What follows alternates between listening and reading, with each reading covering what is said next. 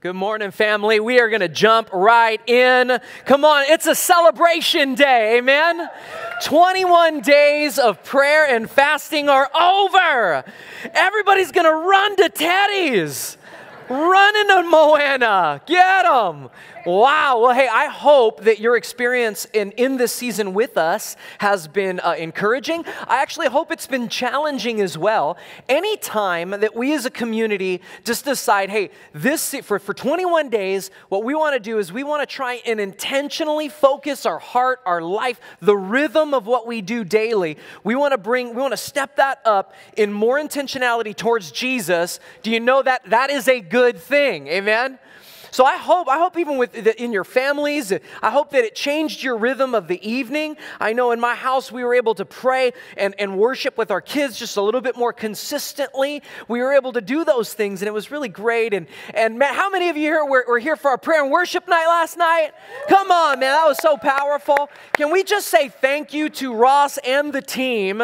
Ross, Nick, Kim, can we just say thank you so much? And our tech team. Thank you so much. I mean, we just got to worship and pray, and it was just so much fun.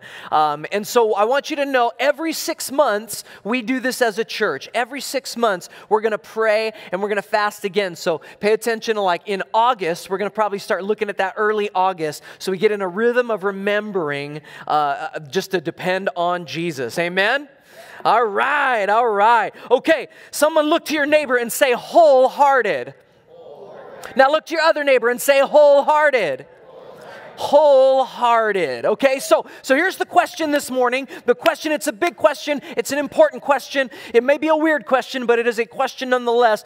Are we wholehearted or are we wholehearted? Are we whole, W-H-O-L-E, completely surrendered to Jesus, wholehearted in love with God, or are we wholehearted? Meaning, are there areas of our hearts that we've reserved for us but not Him? Are there areas of our life where we're like, Jesus, you can go in that room, you can go in this place, you can go there, but you cannot go here or here. That is off limits. That's called being wholehearted. It's when we have the wholeness, and what God actually wants for us is abundant life. Jesus said that I have come that you would know life and that you would know what? Abundantly, yeah? Abundant life. You would know whole and complete life. It doesn't mean that life is perfect. It doesn't mean that every single person's a millionaire. What it means is we have wholeness and completeness in Jesus. We couldn't get it any other place. But when we elevate things above God, when we surrender certain parts of our life but not other parts, I wonder, are we being more wholehearted than wholehearted? This is a really, really important question. In fact, Moses essentially challenged the people of Israel with this in Deuteronomy chapter 6. You can open up in your notes, open up in your Bible, but in Deuteronomy chapter 6, it's this. He says, listen, O Israel. He says, hey, listen up. For the Lord your God is our God. He is one. And basically he's saying Yahweh is alone. He is God. He is the only one. He's the only one that's ever been. He is God. And you must love the Lord. Someone say, love the Lord. Love the Lord with all of your heart, with all of your soul, and all of your strength. And you must commit yourselves wholeheartedly. Now you got to say it again, wholeheartedly. Say it. To these commands that I'm giving you today. Repeat them. Talk about them to your kids. Talk about them when you're at home and when you're on the road, when you're going to bed and when you're getting up, when you're driving down the road, when you're walking your dog. Whatever we're doing, let's talk about it. This is important. See, God's people at this point were about to step into incredible blessing. They were about to step into a whole world that they had not experienced in quite a long time. They had been slaves for hundreds of years. How many of you know that slave people live different than free people? And so 400 years plus, and now they're being corrected. You know, they disobeyed God, so now they're stuck in the wilderness, and they're wandering around there for 40 years. Anybody ever felt you've been wandering in some wilderness? Well, here now God is saying, you're about to step into everything I actually want for your life, But I want you to know the only way you're going to be able to navigate it is if you do it wholeheartedly. You're about to step into blessings you've never experienced. You're about to take lands that you didn't belong to you. You're about to actually inherit houses that you didn't build. You're about to get a bunch of blessing, but if you don't do it wholeheartedly, then your blessings are about to become your burdens. And later in that scripture, he'll talk about that. He'll talk about how you got to be careful because you're going to inherit these things, but you got to watch out for the distractions. Are we wholehearted? Or are we wholehearted? In fact, if you have your notes this morning, I want you to actually draw a picture of a heart. Just draw a picture of a heart. We're going to actually continue that. Draw that picture of the heart. So actually I want to stop and I want to pray right now that the Lord would continue to just move in our midst. Father, we pray right now for wholehearted devotion to you. Wholehearted devotion. In Jesus' name, amen. At night I read stories to my kids. Sometimes I do weird voices and they still think that's funny. They probably won't when they're teenagers, but we'll see, you know. And this is one that they really, really like. It's called Halfway, Herbert. Herbert was 7.5 years old, 3.5 feet tall, 55.5 pounds. And everyone called him Halfway Herbert. But it wasn't because his dog was a half poodle or a half bulldog. It was because Herbert did everything halfway. Herbert never put his whole heart into anything. He never really tried. Something was missing in Herbert's heart. When he brushed his teeth, he only brushed the top parts. He didn't brush the bottom. Spent a lot of time at the dentist. When he was at school, he only did half his homework, and so he only answered half the questions, and he only learned half of what he was supposed to know. So you know he's failing. He never finished his meals. He only finished half of them. He only slept halfway through the night, so he was hungry, and he was tired all the time. Even when he played soccer with his friends, he only listened to half of what the coach was telling him. He would have had so much more fun if he had played with his whole heart, and his team would have been happier too. One day, he got in trouble because that halfway Herbert sort of life, when he got in trouble and he told a half-truth. He told a half-truth and he had to have a conversation with his dad because a half-truth is still a whole lie. My kids like that book because it just illustrates that point that when we come to Jesus, we don't do it halfway. We've got to do it whole. But I tell you, the problem sometimes is simply that there's so many options for us that our focus is distracted, isn't it? When we live in a place with so much resources, so many things, don't we often feel like, wait, I can only have a couple options? How come I can't have all of the options? It feels like it's okay to be fully committed to some things while not committed to others. You can be fully and crazily committed to your football team. Woo! Someone in here has painted their chest at one point for your team. Maybe not. But when you bring that level of devotion, excitement, and passion to your faith, oh, you're a nut, boy. Look, you're crazy, one of them Jesus freaks, aren't you? Didn't I just stand right next to you at the UH game when you were screaming at the top of your lungs at the ref? Oh, but that's not crazy. This is crazy. You know, in our culture right now, we get more rewarded for wholehearted devotion to our workplace more than wholehearted devotion in our marriages. We know it's true. It's because you don't get a raise for focusing on your marriage, do you? You don't get a productivity bonus for keeping that date night every week, do you? At work, you get, man, the more you do, and we celebrate it. We're like, man, this guy's a hard worker. First in, last out. Home life is a wreck, but at work, the guy's a champion. We're winning at work, and we're losing at home. Those are real. And in Jesus' worldview, they're not separate. Sometimes we've compartmentalized our lives. As long as I'm doing good here, I don't really have to worry about here. No. But the whole abundant life in Christ means that every part of our life is at the table with Jesus. Sometimes we just don't like having our options limited. We just don't like it. Don't tell me what I cannot have. I'm an American. You know, like I can get what I want. Can you imagine? Here's an example of some terrible vows. I remember when I was pledging my love and my devotion to my wife. Tell her, I love you so much. You're such a blessing. You're the only woman that I'm taller than. Wasn't the main reason, it was one, I'm just saying. But can you imagine that moment where I said, babe, I love you, but don't expect a whole lot of conversation. I want to be with you, and I will do my duty. I'll provide, I'll fight for you, but don't expect any kind of major intimacy moments. I'm going to need you to bless me. I'm going to need you to encourage me. I'm going to need you. I'm going to need some intimacy sometimes. But don't expect a whole lot of me laying my life down for you. Come on, those are terrible vows. But I think when it comes to Jesus, sometimes inadvertently that's what we're doing. We're saying, God, I want to be with you, but man, conversation, I want to be with you, but time in the Word, Netflix just opened up that new season. This is why our moments of prayer and fasting are so important, because it reminds us that our rhythms are not dictated by our comfort, but by our commitment to Christ.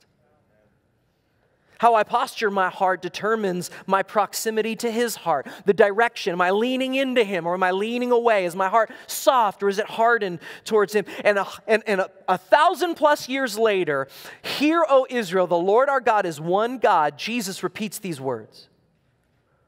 It means that these words were so important. Love the Lord your God wholeheartedly. Somebody say wholeheartedly.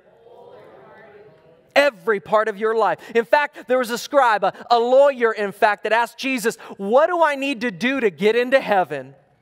And Jesus, classic, he just says this, well, let me answer your question with a question. You ever try to answer a question with a question? Isn't that annoying? Jesus can do what He wants. He says, what does the Scripture say? What's written in the law? And the guy says, you must love the Lord your God with all of your heart, with all of your soul, with all of your strength, and with all of your mind. And you must love your neighbor as yourself. I picture this man in this moment really proud of himself. He's a scribe. He's a lawyer. He knows the deal. Jesus just asked a question, and he's like, well, what does it say? Well, I'm going to tell you what it said. Love God with everything you have. A little bit of emphasis. And love your neighbor as yourself. Jesus even high-fives him, basically. He says, right answer. Come on, that's always a good thing. When you have Jesus Himself saying, good answer, that's awesome. The man should have walked away at this point, but he couldn't help himself. He just couldn't help himself. He says this, it says, but the man, desiring to justify himself, said to Jesus, well, who's my neighbor? Oh, bro, you should have stopped while you were ahead. You should have just stopped right there. Oh, but he couldn't help it. Here's the first two things in your notes I want you to write down, and it's this. Give him my emotions. First, give him my emotions. Second, give him my motives. Now, if you were to look at the original Hebrew language for heart, mind, soul, strength, and you were to look at the Greek words for heart, mind, soul, strength, you would find that there are very similar themes within those words. And in fact, so things like heart and soul, very similar as the seat of our emotions. In other cultures, we use words like, man, what's in your heart, to mean like what's going on inside and to make those decisions, right? In other cultures, it's the liver. Hey man, how's your liver today? In other cultures interpret some of these things in different ways. And there's a culture, and I believe it's in Africa, and the language of the heart is the same, but it's the language of the liver. So heart and soul. So some of these are interchangeable to some degree. So for that being said, as you draw that heart, I want you to divide it into 4 quadrants if you have your notes. Draw the heart, 4 quadrants, put emotions and put motives. Because it's so funny, this man couldn't help but expose his motives. And he couldn't help but expose his emotions. the emotion of needing affirmation, the motive of needing to be right. Not only that, it shows you the level of emotional brokenness that this man is dealing with when, instead of actually wanting to learn from Jesus, he intentionally steps into this conversation in order to shame and embarrass Jesus. When you and I are living in a way that requires me to put you down in order so that I feel good, that is a problem. I am emotionally broken, and you cannot be spiritually mature and emotionally immature. It's not congruent with Jesus. And so this is what's happening right here in this scripture. Jesus is telling him a couple thousand-year-old reality, but he can't help himself. And this goes into the whole story about the Good Samaritan. It exposes the heart. Can you just know that Jesus already knows your heart? And that's the problem. Because he knows the true condition of our heart and the motives behind every thought and every single action. And so the world says, follow your heart. That's dangerous. The Bible says that the heart of man is deceitfully wicked, meaning we're fickle. We are so fickle. Like today I love this, and then next week I'm like, God says, don't be led by the heart, be led by the Spirit of God. Be anchored in truth. Love the Lord your God with all of your heart and all of your soul. The motives. I need to surrender my will to Jesus even. Oh, but that is so much of a higher cost than just doing a bunch of things that I'm supposed to do. It means I actually have to dig deep into the Hebrew word for the soul is in the inner man, like the inner self, the places you cannot see. In that place, I have to somehow just open it up, let Jesus get in there. I have to surrender it to him. Another guy, Sadducee, another lawyer. Lawyer's not getting a great rap in the New Testament. If you're a lawyer, I love you. Jesus loves you too. These guys were just off. Don't worry about it. He says, when the Pharisees heard that they silenced the Sadducees, Jesus is in this another moment. And again, loving the Lord with all your heart. That's where we're going with this. He says, this is what he says. He's like, hey man, you got to love the Lord with all your heart. One of them says, an expert in religious law tried to trap him. Motives of the heart exposed once again. And so the Sadducees didn't have a great experience. They were shut down. Now the Pharisees, they're thinking, man, we're better than the Sadducees. So now we're going to test Jesus. Now we're going to step into this moment where we're going to test this prophet, this teacher, this man. He says, what is the greatest commandment? And Jesus replies, you must love the Lord your God with all of your heart, all of your soul, and all of your mind. This is the first and greatest commandment.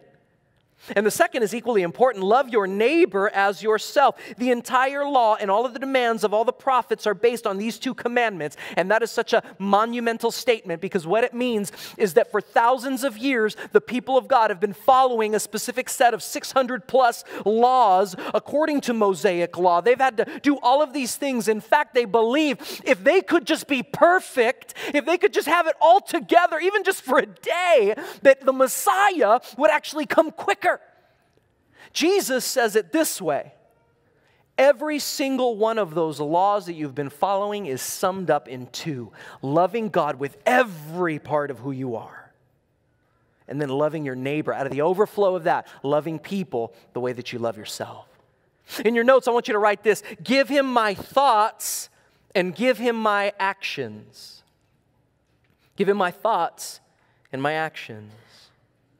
Jesus knows the thoughts of our mind, and we focused on that the last 2 weeks in Romans chapter 12. Therefore, offer yourselves. I implore you, I beg you, I'm asking, offer yourself like a living sacrifice, holy and pleasing to God. This is your worship to him. Don't be conformed to the world out there, but be transformed. Someone say transform. Be transformed by the renewing of your mind. We got to change our thinking so that it changes our behavior. I had a mentor, many of you know him, Pastor Wayne. He says that we rarely rise above the quality of our thinking. I thought, man, I wish I could say stuff like that. With everything, but not only that, not only knowing more, but actually living more. So if you, heart, mind, so the mind right there. So our thoughts, that we would surrender every thought captive to Jesus. Now, when we're in a culture that is bombarding all of our thoughts hundreds of thousands times a day with messages and advertisements and agendas and things and truth statements and all of these things, it is so challenging to push back all of that static so that our minds can actually be focused on Jesus. But we have to surrender our minds. This is why what we consume is so incredibly important. This is why our thought life has to be laid bare. This is why, family, this is why things like our digital access to pornography on the internet, it's this, look, I don't want to be provocative. I'm not trying to just stir things up. But the level of accessibility given to men and women globally, children globally, right there on that screen to the entire planet with no filter whatsoever, we have to give our thoughts to Him because they're affecting our behavior. And they are robbing us of the beauty of what true humanity is. The beauty of the differences in our genders, the beauty of the differences in our expression of our worship, our lives, even our very sexuality. Like rising above the way that we think, we got to give it all. There's not one area that God is like, you can have that. I'm not really interested in that. Give Him our thoughts. Amen? And then this, it says, give Him our actions, our strength. Because Jesus knows it's not just what you know, it's what you do with what you know. It's what you do with what you know. We learn truth so much faster than we apply truth. And then we have so much resource. And it's almost like this. The ratio is almost like this, where when you first get saved, I had a mentor kind of put it this way, where when you first get saved, it's like you get saved and you know this much about God. You know this much right here. It's like all of it. You're like blown away. God loves me. I can't believe that. Like I had sin in my life and He wants to rescue me from that sin. So I'm right before Him. Now I get to learn and grow. This is what we know about God. And what we know sort of matches what we do. It's about the same in the beginning. You get all fired up. What I know. And the ratio is like 1 to 1. And then what I do. What am I doing with it? So I'm going to start doing my devotions. I'm going to start changing, like God's going to start changing the way that I speak, the way that I think. I'm going to change. This is what happens over time, is that the more that we know, it increases more and more and more. Digital world, digital things. There's another YouTube thing. Here's another online study. Right Now Media, 10,000 Bible resources. Ah! Now it's here. But the challenge then becomes, is the ratio the same? Because sometimes we grow now and the span is like this of what we know, but our capacity is still like this. And we are not just saved by what we know.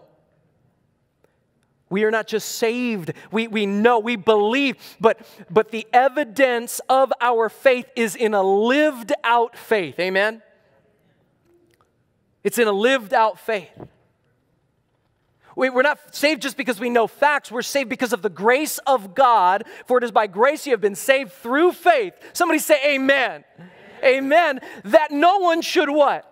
Boast or brag. So that you are ready for the good things God has prepared for you to do in advance. It's not just what we know, but it's what we do with what we know. My obedience must match my knowledge. If it's not, it's wholehearted. And this is the challenge because story after story of people that are like, man, I loved God, but then they derailed their life. There's a famous preacher, famous pastor, years and years ago. He was interviewed, and the interviewer said this. He said, when did you stop loving God? And his response was simply, I never stopped loving God. But I stopped fearing God.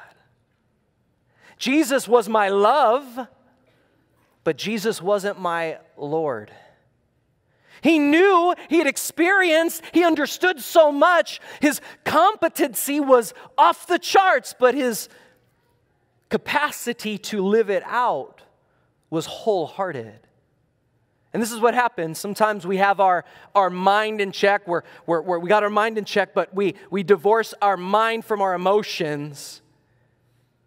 Or maybe our mind and our emotions are good, but now it's our physical actions that's kind of my area. And so in that quadrant of our heart, sometimes that's the wholehearted area. Jesus said, love the Lord your God with all of your heart, all of your soul, all of your mind, and all of your strength, every part of you. In our Western world, we sort of compartmentalize so many things. In the ancient Near Eastern world, none of it was disconnected. It was holistic in its approach. It was the shalom of God, the holistic peace and wholeness of God. Jesus calls it the abundant life because it's not separated. It's not a halfway Herbert moment. It's whole. So I think sometimes the failure to love wholeheartedly may not be a lack of faith, but a lack of fear. It may not be a lack of knowledge, but a lack of obedience to that knowledge. You know what's amazing is in these instances, these words that follow us for thousands of years throughout Scripture, says this: love the Lord your God with all your heart, mind, soul, and strength, and love your neighbor as yourself. For thousands of years, the people of God had repeated those words. For thousands of years more, we would repeat them. The question then remains, are we wholehearted or are we wholehearted? Are we surrendering our whole life?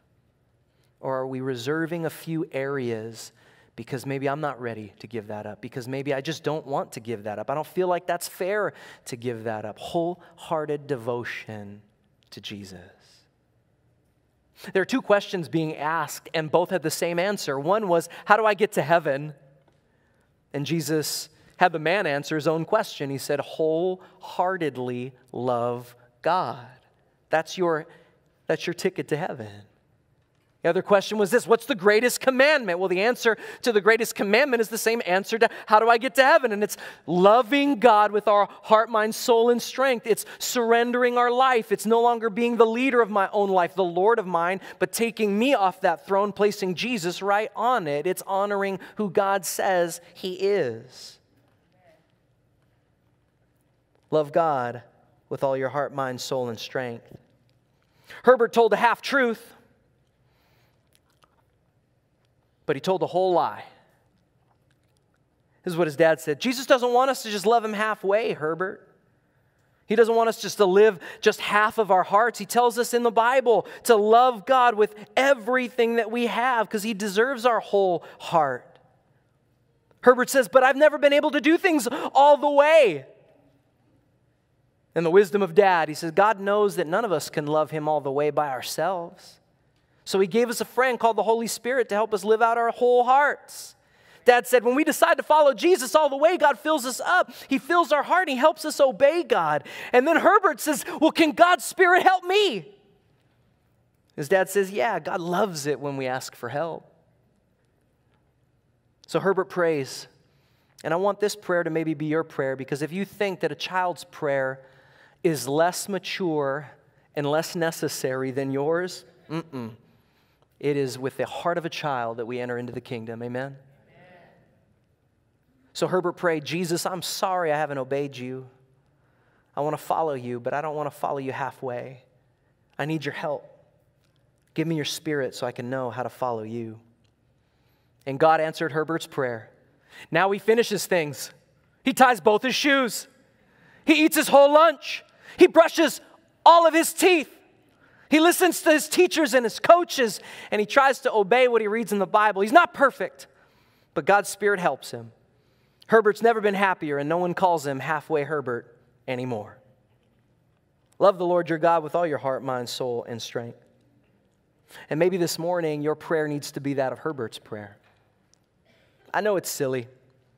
I know it's a funny way to illustrate a very serious, a very important part of our faith.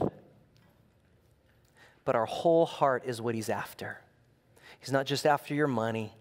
He's not just after you having a perfect resume in front of Jesus. He's after every part of you. Because in the strength and even in the weaknesses of our lives, that is when God, His glory shows. Amen. And that's when he gets all the credit, he gets all the glory, and that's when we experience abundant life. Amen? So let's not settle for being wholehearted. Let's pursue wholehearted faith. Amen, family? Come on, that's so good. Amen.